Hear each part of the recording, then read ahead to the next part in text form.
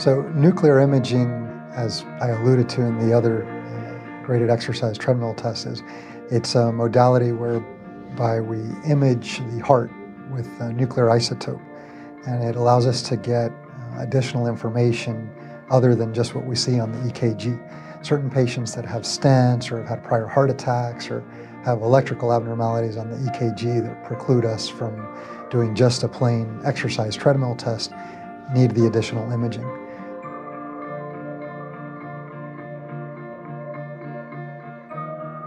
We also have the ability to evaluate whether there's areas of the heart that are